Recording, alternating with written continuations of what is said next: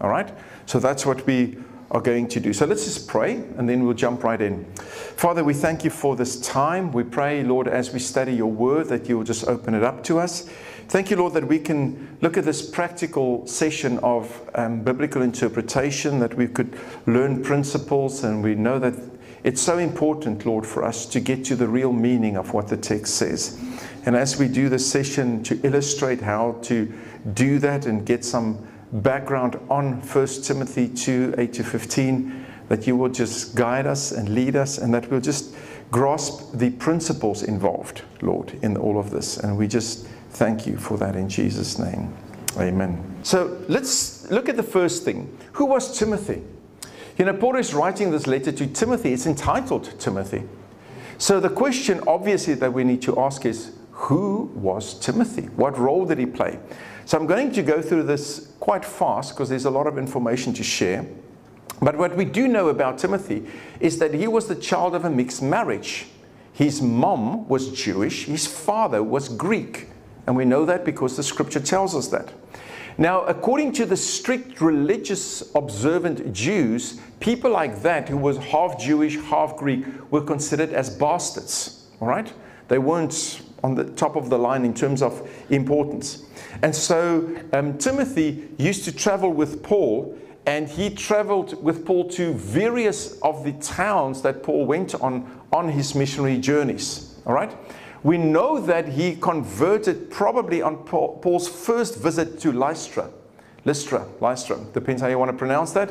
And then he comes into play the second time when Paul visits that village. You begin to read about and see about Timothy. All right, so he and Paul became very close companions.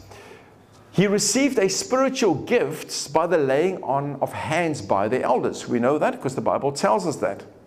We also know that he traveled with Paul on his journeys through Phrygia, Galatia, Philippi, Berea, etc. He followed Paul to Athens, various places. I'm not going to go into detail. There's indications in the book of Hebrews that he was with Paul in prison at some stage. So Paul and Timothy had a close relationship. He was a confidant of Paul. They were very, very close. And Paul mentored, or he discipled, Timothy. So what we can see is if you study all the places that they went to, and you really go and read up on the scriptures, they must have had a very, very good relationship. And it's to this disciple that Paul writes this letter, someone that he trusted, someone that he valued, and someone that he left in Ephesus. He took Timothy to Ephesus and he left him there and he said, listen, Timothy, I want you, you've got the experience, you've been with me for a long time, I want you to take care of the church in Ephesus. Young church, upcoming church, not, hadn't existed for many, many years. And he says, I want you to take care of this church. It's a big step for Timothy to take up this shepherd role in this tremendous pagan city that Paul left him in. And to help him, Paul wrote this letter to give him basic guidance on how to deal with some of the major issues that he will be experiencing, or that he was experiencing as the shepherd of this church. All right, so we can see, determine, if we look at Timothy, very, very good relationship between him and Paul. Now, let's look at the city of Ephesus, obviously, because that's the context in which they wrote it. City of Ephesus, very, very interesting place. There's a map of that. It's a very great and famous city in the Roman province of Asia. And it was opposite Samos, one of the little islands that's there. And it stood on sloping hills. Beautiful view from Ephesus. If you go there, you can go and visit it today. Beautiful view. The land around it was very fertile, exceptionally fertile. So very well, with crops and with farming and all of that. And a lot of people traveled there because Ephesus was very well situated. All right? It was one of the most accessible cities in Asia Minor. And it was very accessible by road and very accessible from the ocean. You could go there with a ship and you could... So because of that, there was a lot of trade taking place in the city. Very wealthy city, very rich city. A lot of people coming to visit Ephesus on a very regular basis. And that's why we see Paul went through Ephesus. In the time of the Romans, it bore the name of the first and greatest metropolis of Asia. Very, very famous place. Do you see that big theater that's there? That theater could hold up to 50,000 people, open air theater. You know what they came to watch there? Animals fighting with men and animals fighting with animals, and people would be slaughtered and, you know, see who would survive, etc. So people would flock to Ephesus to come and look at the games that was there, or the games that took place there. Very famous. You can go and visit it today. 50,000 people, open air theater, a typical Roman style, how they built it. We also know that the Jews were established there in considerable numbers. Now, if you read the Jewish historian Josephus, he wrote in his writings, his volumes, Antiquities of the Jews, he wrote in book 14, chapter 10, verse 11, he spoke about this whole thing in Antiquities of the Jews that were present in Ephesus. And we also know from Scripture there were a lot of Jews that lived in Ephesus. And it's very interesting. Often you find, although Paul was called to the Gentiles, what would he do? Very often, if he goes into a city, he would first go to the synagogue. He would go and speak there, and then he'll proclaim to the Gentiles the message, because he was the apostle called to the Gentiles. And that's why he went to Ephesus, this Gentile city. All right? Now, the biggest thing that Ephesus was known for was not so much the theater and the games, but a temple. And in Ephesus stood the temple of Diana, or also known as Artemis. Now, how it works is the Roman name was Diana, the Greek name was Artemis. Very, very famous goddess, and people in huge numbers flocked to Ephesus to go and worship Diana. We can see that it's mentioned in the book of Acts, chapter 19, 24. You can go and read about that. Now, what's interesting about this is that she was worshipped among the heathen nations under various modifications. She was identified as Cybele, or Cybele, depending on how you want to pronounce it, of the Phrygians. In Cappadocia, she was known as Ma. The Syrians, Artagitis and Melita. What's interesting, among the Phoenicians, she was known as Astarte, and among the Assyrians as Ishtar. Now, if you go and look at the temple, a magnificent temple, almost 104 meters long, 50 meters wide. The columns stood almost 17 meters high. In fact, if you go and study the temple of Artemis, you will find that it was known as one of the 7 wonders of the ancient world. One of the 7 wonders. It was unparalleled in its beauty, in its construction, and how it was put together. And it was actually founded in the year 580 BC. And then what happened later on, it was destroyed with a fire. And then under the time of Alexander the Great, it was rebuilt. And the second temple of Artemis is what we read about in the book of Acts. All right, so it was rebuilt after a fire. And this is where a lot of the pilgrims went to. Now, the temple was very wealthy. Do you know that they owned a lot of land, a lot of farmland? In fact, they ran the fisheries. The wealthy would come and they would store their wealth there. In fact, a sacred museum of masterpieces and sculptures existed in there. And at the center, behind the curtains, hidden by curtains, was the shrine. They believed it fell from heaven. You know, the wooden part of it, it fell from heaven. And people came all over to worship Artemis of the Ephesians. There were a lot of artisans. In other words, people who carved little images of Diana, of Artemis, and they would sell it. So around the temple area, there were all these tradesmen, and they were carving and selling it to all the various groups of people, etc. And also that no blood sacrifices were allowed there. Very regularly, there were games to honor Diana. And we're going to look now who was Artemis and Diana. All right, they had games to honor her. And also, interesting, if you were within the distance of a bow and arrow that you can shoot it, within that distance around the city walls or the temple walls, you were not allowed to be persecuted. There was a place of immunity. which means that a lot of criminals, a lot of people that were wanted and that should have been prosecuted came and they lived there. In fact, a little town developed close to that because there were so many people who were wanted by the law, but they can't be persecuted or prosecuted there because it's an indemnified area. You get immunity, if I can put it like that. And so you had a lot of criminals that came to live there. And they were trading there, etc., because, you know, they were safe. And you had the merchants, and you had the priests, and you had all of these people that were living there. All right? So I almost want to say, because of all the wealth that was stored there, kings brought their wealth. The wealthy brought their wealth. It was almost like the Bank of England is considered today as a safe place of investment. I don't know how much longer, but the Bank of England, this was what the temple of Artemis was like. All right? So extremely wealthy. Very, very wealthy. Okay. Now, the question is, who was Diana? Who was Artemis? There's some photos. Diana symbolized the generative and nutritional powers of nature. She was the goddess of reproduction, a sex goddess. That's why you see her depicted with many breasts. And how it worked was that she had a chief priest, the man who was a chief priest, and he was normally, that position was held by a eunuch.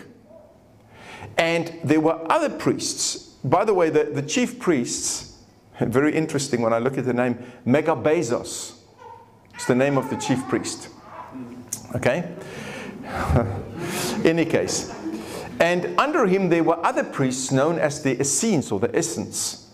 And so they would operate in the temple area, but under them were a lot of priestesses. And the interesting thing is, they were so many that they were known as Melissae. Now what is that? It's a bee. Because if you would come to the temple area, there were so many temple priestesses there.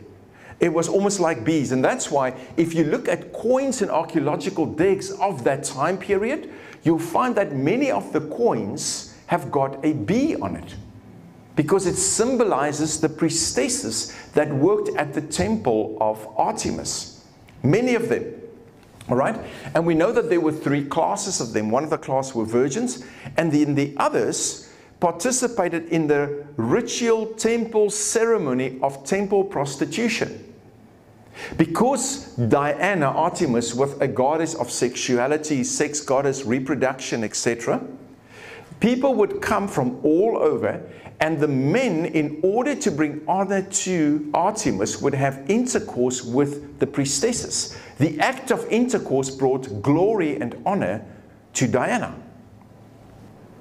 And it's in this context that Timothy found himself, and it's in this context that Timothy had to kind of look at this, the thing, how am I going to manage the church? How am I going to run the church? And Paul knew about all these challenges that was taking place.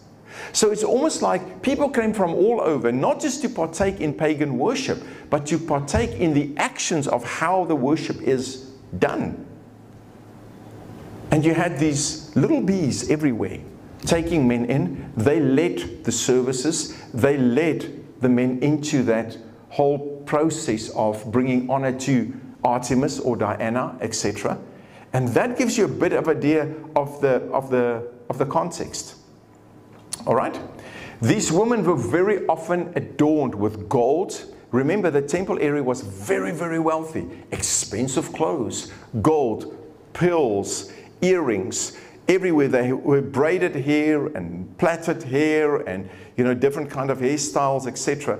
Very seductive in nature, the way that they dressed. Very seductive, you can think. You know, because what did they want to do? To seduce the men into bringing honor to Diana, etc. They didn't exercise self-control. A lot of immorality that took place there, a lot of fornication, etc. All right. So that's kind of the context. And here is Timothy, a young man who needs to run a church and manage a church in this context. And Paul writes to him to counter this extreme pagan culture in which he finds himself. Now, let's read this passage again, and let's look Now that you know the background, and then we're going to look at some of the verses and try to explain it. I desire then that in every place the men should pray, lifting holy hands without anger or quarreling.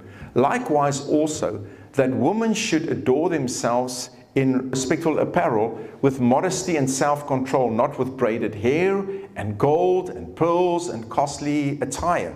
So can you see why he's writing this? All right.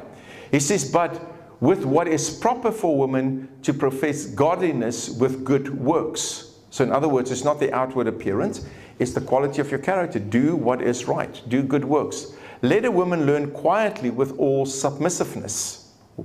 All right. Context, because who led the temple worship? The woman led the temple worship, all right, in Artemis. I do not permit a woman to teach or to exercise authority over a man. Rather, she is to remain quiet. For Adam was formed first, then Eve. And Adam was not deceived, but the woman was deceived and became a transgressor. Yet she shall be saved through childbearing if they continue in faith and love and holiness and self-control. Now, pagan worship, Artemis, small Christian community, and that's where Timothy found himself. Okay. What Paul is doing is he's giving Timothy guidelines on how to manage a congregation in an extreme pagan culture. And what he's actually doing is he is removing all the elements that can associate the church with the worship of Artemis. He says to the woman, listen, I don't want you to dress the way that these women are dressing. Because you know why?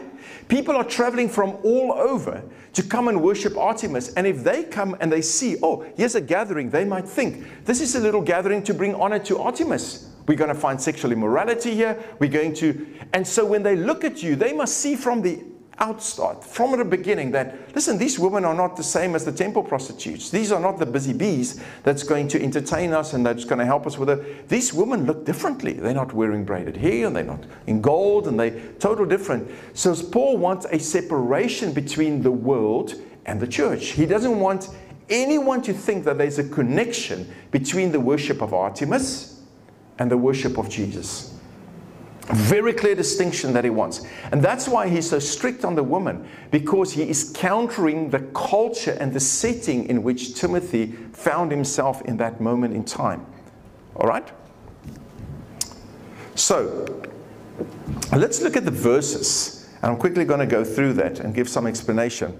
Number 8, or verse 8 says, I desire then that in every place the men should pray lifting holy hands without anger and without quarreling. Now what is very interesting, Paul is actually referencing an Old Testament scripture here. And he's referencing Malachi chapter 1 and Malachi 1 verse 14, which deals with the fact that when you come together to pray, see that there's no quarreling, etc., fix things up before you do that. Okay? And so the church, in Paul's view, the church in Paul's view in Ephesus is fulfilling the prophetic promise that the church's prayers become a sign of the fullness of God's promise to offer salvation to the nations. The church becomes the vehicle through which it is done. So Paul wants a distinction between paganism and the church.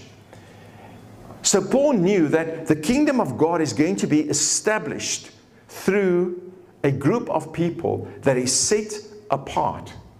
And he quotes from Malachi, not directly, but he references Malachi 1. He goes on, verse 9, 10, and 11, and he says, likewise, also that women should adore themselves with respectable apparel, with modesty, self-control, with no braided hair and gold, pearls, or costly attire, but with what is proper for women who profess godliness with good works. Let a woman learn quietly with all submissiveness. All right? In other words, don't be like the temple prostitutes. Don't dress like them. Don't talk like them. Don't take the lead with them. Take a back seat when it comes to this. All right? Because I don't want people to confuse the church and the temple worship of Diana. Now, Paul is not saying that women can never participate in church ministry. How do we know that? Because in other parts of his writing, he commends women that's involved in church ministry. All right? He is not canceling women out from being involved and speaking and doing that, because in other places he actually praised them, and I'll give you some examples of that, to do that. So this is not a cancellation. This is countering the culture in order to have the church stay distinct and unique. Now, if you look at roles, the role of women and men are different. Their spiritual positions and functions are complementary, but it's not the same. And it's important to understand this, all right? Because there's a lot of confusion these days about this. It is not a competition. What we need to understand is that man rules by position. A woman rules through influence.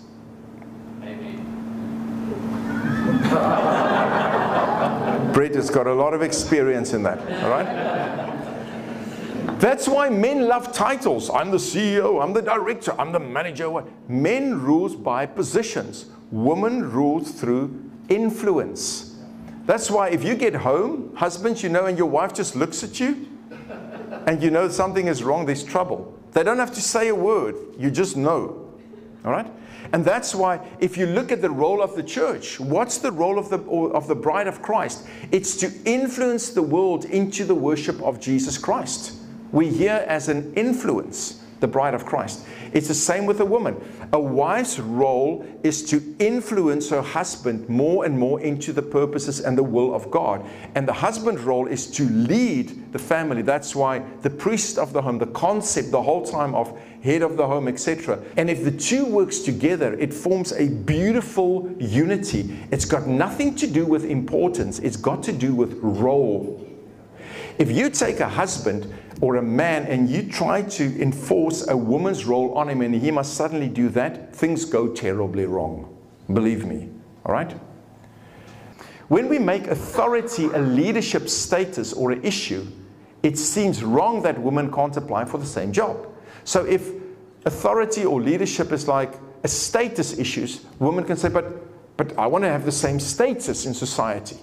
And that's what the fight has been all about. In the church, we need to understand something. Biblically, authority and leadership in the church is not a status issue. It's a function issue. There's a big difference. There's competition in the church because we don't understand it correctly when it comes to this whole thing of what leadership is. And Jesus deals with it in John 13 because he goes and he washes the feet of his disciples. And he said, if you want to be great in the kingdom, the principle is you have to do what? You have to serve. You have to fulfill your function. What's your function? To serve, to wash feet. And Jesus says, if you don't do this, you have no part of me. When John and James, when his mother came and said, Lord, let my one son sit at my left-hand side, one on the right in your kingdom. Jesus says, these positions are not for me to give, but my Father will give it for those that has been destined to give. He says, but learn this, whoever wants to become great among you must be the servant. All right?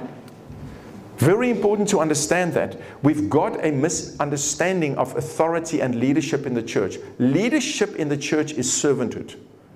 It's leading, serving other people to greatness. It's not position. It's not status.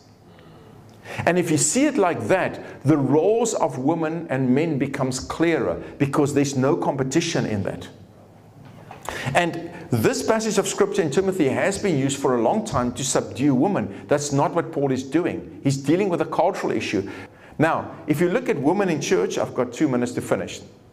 If you look at women, the Bible is clear that women engaged in evangelism. Lydia Chloe was mentioned in terms of evangelism. Judea and Syntyche worked alongside the Apostle Paul. These were women. So Paul is not saying they can't engage in ministry because that contradicts the rest of his writings and his lifestyle. All right? Women engage in teaching. Aquila and Priscilla. Do you know that Aquila and Priscilla is mentioned? They were put out of Rome, you know, and they came and they ministered with Paul. Do you know when it's referred to Aquila and Priscilla in terms of their giftings and their role of teaching, Priscilla is mentioned first. Every time, which is contrary to the culture. It's always men first, then the second. It's Aquila and Priscilla. But when they're addressed in terms of their ministry work, where they're teaching, Priscilla is mentioned first, which shows, and Luke did this deliberately, many scholars believe it's because she was the primary teacher. Look at the next one, for example. They engage in prophesying. Miriam, Deborah prophesied. Luke presents Anna as a woman prophet in Luke 2:36. Philip's 4 daughters are mentioned in the Bible who had the gift of prophecy, Acts chapter 21. They engage in apostleship. In Romans, Paul almost greets as many women as he meets, or as he greets men in his letter to the Romans, and he refers to the women as his ministry colleagues or his co-workers. All right, so Paul is definitely not putting them down in that context. So women in the church are not restricted from public praying or prophesying. 1 Corinthians 11. The Bible nowhere restricts women from exercising the gifts of the Holy Spirit. Women, just as men, are called to minister to others, to demonstrate the fruit of the Spirit, Galatians 5, and to proclaim the gospel to the lost, Matthew 28. Women are encouraged to teach other women, Titus 2, all right? And they need to teach the children. In time, this is the city of Ephesus. Let's jump back to the context here. In time, the pilgrims, with decreasing faith in Diana, Artemis, came in fewer numbers. The sales of the shrines of the goddess fell off. Diana of the Ephesians was no longer great. A Christian church was grounded there and flourished. Finally, in the year 262 AD, when the temple of Diana was burned for a second time, its influence had so far departed that it was never again rebuilt. Ephesus had a strong Christian presence, and in the year 341 AD, a council of the Christian churches were held there.